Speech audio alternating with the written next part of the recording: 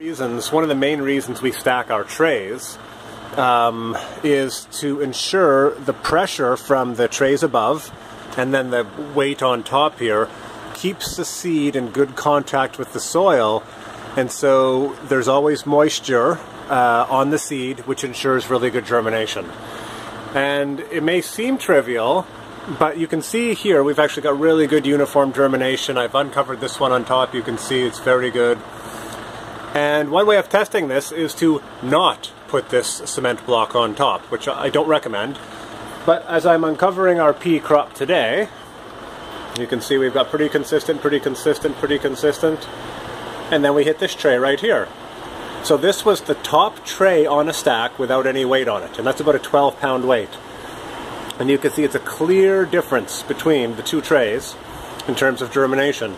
And what you often see is these are actually raised up. The peas end up being quite dynamic in here, and what's happening is the roots aren't getting down into the soil as well. So this tray in the end will be okay, but it will not perform as good as one of these trays.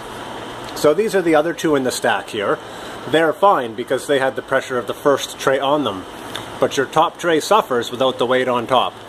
So it's really important to make sure you've got that weight, because that's what's going to give you good contact between the seed and the soil, which ensures the seed stays moist, and that's really important for good germination. And you can see the difference there.